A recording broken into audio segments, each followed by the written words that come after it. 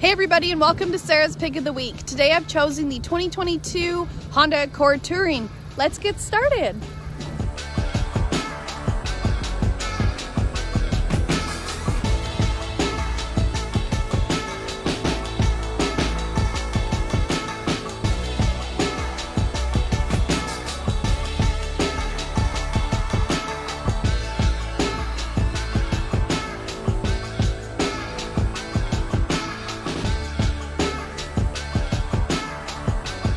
The Accord has so much to offer, but there are three specific things I wanted to point out and show everybody. The first feature I wanted to talk about today is the driver seat position memory. You get two different settings along with two different keys.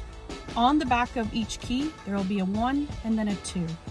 When you get into your vehicle and unlock it and start the car, once you set your seat to exactly where you want it to go with that corresponding key, you press and set to number 1 or 2. Let me show you how that works.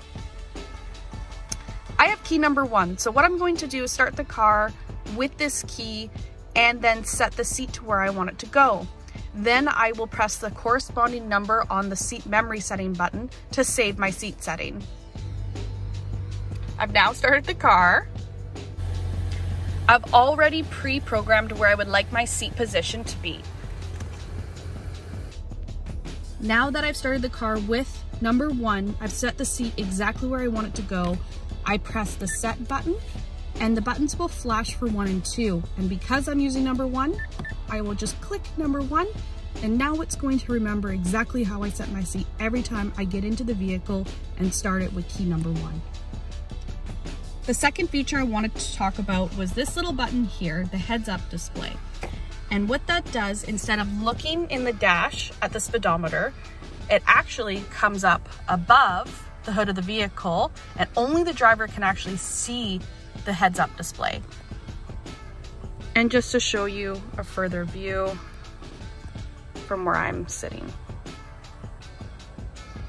The third and final feature I wanted to talk about is the heated and cooling seats that are typically only found in our Honda Pilot, Passport, Ridgeline, and Odyssey.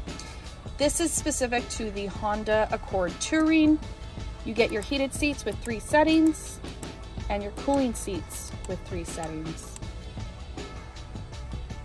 And yes, you do get it on the driver's side and the passenger side.